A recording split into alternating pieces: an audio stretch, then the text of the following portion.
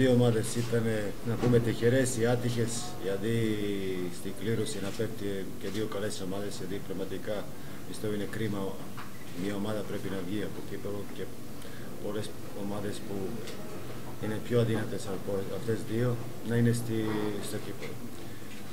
Πρώτο τι ήθελα να πω, συγχαρητήρια στα παιδιά, γιατί ξέραμε πόσο δύσκολο αντίπος είναι η Τρίκαλα. Είναι μια πολύ ποιοτική ομάδα, έχουν παίκτες με εμπειρία, έχουμε εδώ και χιώτη Champions League, έχουμε πολλούς παίκτες που παίξανε πρώτη εθνική. Πετύχαμε πιστεύω μια καλή νίκη, καθαρή νίκη, γιατί δεν θυμάμαι να είχαν κάποια ευκαιρία Τρίκαλα, μπορεί να είχαν περισσότερη κατοχή, να πιέζανε δεύτερο μήχρονο και εμείς βάλαμε ένα γκολ και μπορούσαμε, είχαμε δύο κλασικές ευκαιρίες με τα μπάκια να καθαρίσουμε παιχνίδι, να βάλουμε και δεύτερο γκολ. Αυτό που πρέπει να πω, αυτοί που δίνουν ώρα για παιχνίδια, γιατί πραγματικά πρέπει, αν παίξανε μπάλα, πρέπει να καταλαβαίνουν αυτά τα παιδιά. Σήμερα παίξαμε 4:30 και βλέπετε και μόνοι μας εμείς που βλέπουμε και είμαστε ιδρωμένοι και πολύ ζέστη είναι για αυτά τα παιδιά. Πρέπει λίγο να σκεφτούν και επαγγελματίες. Πρέπει λίγο να σκεφτούν και παίκτες. Γιατί σίγουρα αν ήταν λίγο πιο αργά, πιστεύω να ήταν και πιο ποιοτικό παιχνίδι, να είχαν και περισσότερη όρεξη παίκτες και να ήταν και καλύτερο παιχνίδι. Εγώ είπα στα παιδιά σε κριτήρια, αυτό που δεν με άρεσε καθόλου, γιατί δούλεψα ένα σύστημα και σήμερα πολλοί με δείξανε άλλο πρόσωπο. Αυτό είναι μεταξύ μας που προσπαθούμε να διορθώσουμε.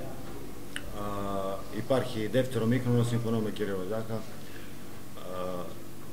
Μόνο πρώτο μήχρονο έχει τελειώσει, υπάρχει και δεύτερο παιχνίδι και όλα είναι ανοιχτά.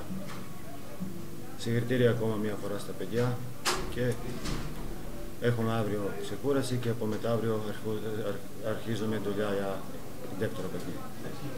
Κάποια ερώτηση? Coach, φαίνεται ότι ο αθλητισμός του Κυπέλλου σε πάει, όπως λέμε. Παρέμεινες για έκτο παιχνίδι αίτητος, αν δεν κάνω λάθος, στο Κύπελλο. Δεν θυμάμαι αυτό. Ναι, έχεις τρεις ήττες, 3 νίκες, οι σημερινοί 4 και 2 ήττες στα πέναλτι τους. Κανονική διάρκεια δεν έχεις χάσει. Μετέφερες τη δική σου άνθρωπο στον Αχαρναϊκό, γιατί ο Αχαρναϊκός τα τελευταία χρόνια δεν το συμπαθούσε το Κύπελλο. Μακάρι να φέρω και τύχη λίγο. Εντάξει, είναι πολύ δύσκολο, είναι πρώτο επίσημο παιχνίδι, πολύ ζέστη, γιατί δυστυχώς βλέπουμε ακόμα δεν έχουμε αρχίσει η πρωτάθλημα, γιατί πάει 27 Σεπτεμβρίου και πραγματικά και ο κ. Ζάχα ήρθε τώρα τελευταίες 20 μέρες, 17 μέρες, πώς είπε. Σίγουρα άνθρωπος ούτε γνώριζε καλά παίκτες, ίδιο και παίκτες από Λευσή να πηγαίνουν στο Τρίκαλα. Όλα αυτά ήταν αρνητικό στους ίδιους παίκτες. Δηλαδή είναι μια καλή ομάδα Τρίκαλα πραγματικά. Εμείς ίδιο έχουμε ποιότητες παίκτες και πιστεύω σήμερα αυτό που είχαμε πάτος περισσότερα από αυτό που εγώ ζητάω μέσα στο παιχνίδι. Και αυτό ξέρουν οι ίδιοι παίκτες, τι εγώ ζητάω. Πέρα. Καταρχάς ήταν το πρώτο επίσημο παιχνίδι για τη φετινή χρονιά. Να ευχηθώ σε όλους να έχουμε μια καλή χρονιά, με υγεία πάνω απ' όλα, να τελειώσουμε και πρωτάθλημα Κύπελλο όλοι οι ποδοσφαιριστές και αυλαβές. Όσον αφορά το παιχνίδι, θέλαμε να ξεκινήσουμε το δεξί μέση συνέδρα μας μπροστά στους φιλάθλους μας. Ξέραμε από την αρχή ότι θα είναι ένα πάρα πολύ δύσκολο παιχνίδι. Τα Τρίκαλα έχουν μια πολύ ποιοτική ομάδα.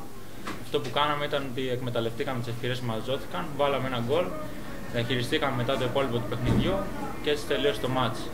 Για μας έχει τελειώσει μόνο το 1 ημίχρονο. Ξέρουμε ότι την Τετάρτη μας περιμένει ένα πολύ δύσκολο παιχνίδι. Θα δουλέψουμε και θα τα δώσουμε όλα να πάμε να πάρουμε την πρόκριση. Ερώτηση?